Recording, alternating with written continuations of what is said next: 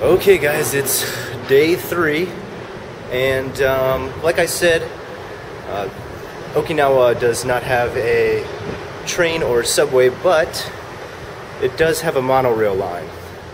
It's really tiny. It's only about two little trains that come through, but it's a little bit of transportation, but you're gonna have to be in the heart of downtown to use it. So we're waiting for that right now. We're headed out to Shuri, that's Shuri Castle today, and I'm gonna get you some footage of it.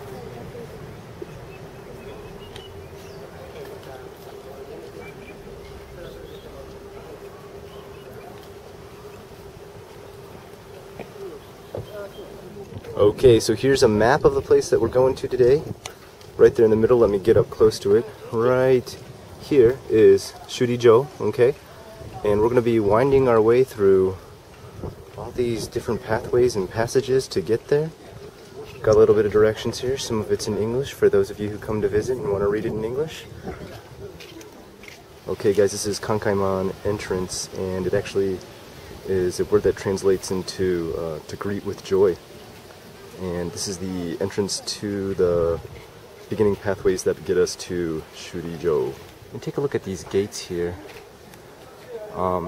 It said before the Showa era, they actually used to have what was called rokoka, and that actually meant water clock, and they would put giant water containers above these turrets here, and they would use the dripping of the water from the giant water units to measure time, and that's how they did it back then.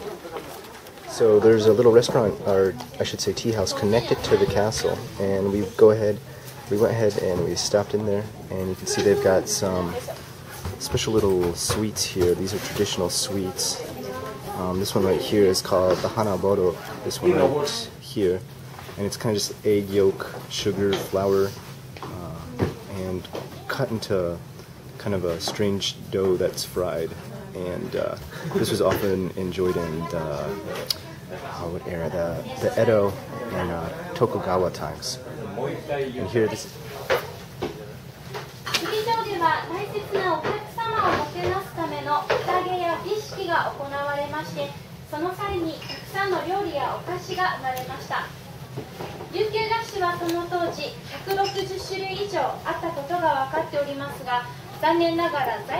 So pretty much here's a tiny model of what it would have looked like. Here's how people would line up in rows in front. And there's where ceremonies would take place. That's the part we were just inside of right there. And right now we're inside this part right over here. We also took you through a tour of this part over here. They all connect. And right over here was where we were in the tea restaurant. Pretty amazing little model.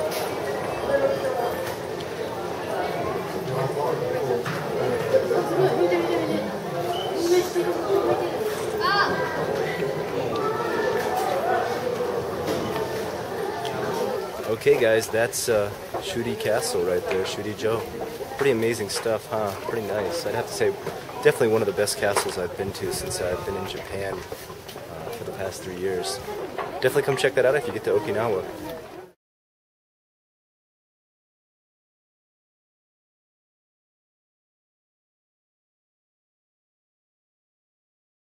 Okay guys, what we're about to go into here is actual caves that Japanese soldiers hid away in during an attack launched on Okinawa Island. And it's actually, you can see right behind me back there, right back here, the tunnels begin. And there's even a little map right over here to show us what parts we'll be going through. So let's go in there and take a look together, see a bit of history.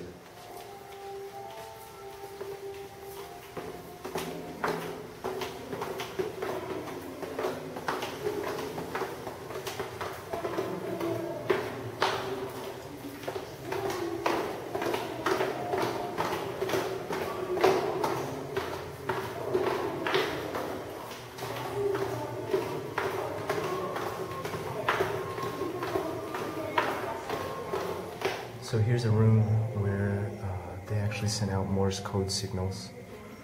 And you can see it's through just a tiny, tiny little cave here.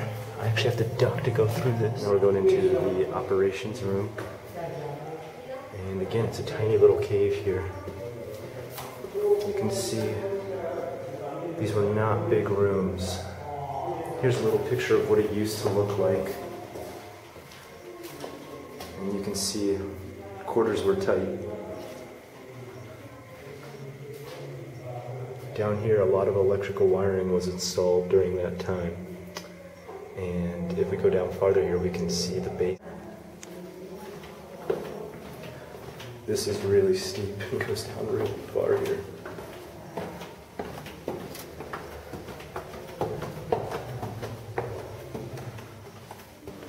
You can see everything's been taken out now, but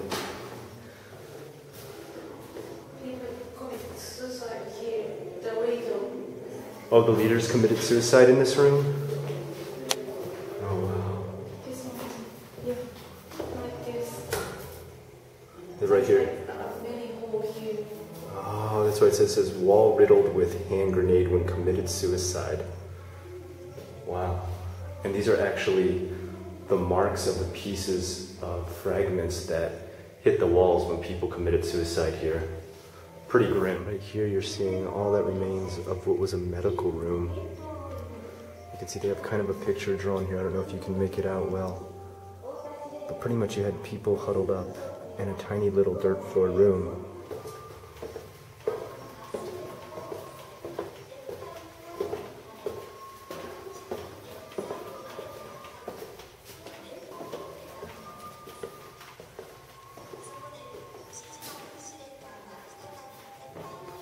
Right here was a petty officer's room, which is just pretty much a tiny...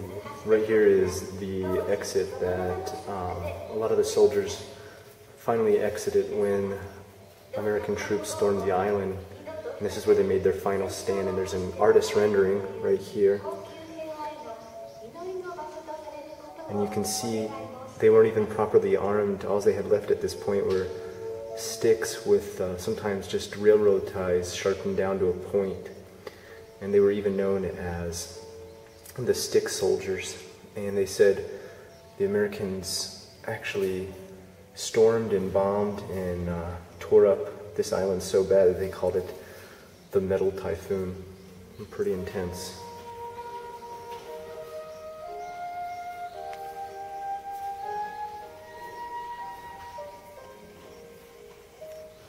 Right outside is a large monument you can see here. It goes up pretty high. And this is actually dedicated to Vice Admiral Minoru Ota, and he was the commanding officer of the Japanese Navy. And him and inside this area. And they say there's still a poem engraved in the wall that is somewhat legible, and you can still see. Let's take a look up here. You can see there's been fruits dedicated here. And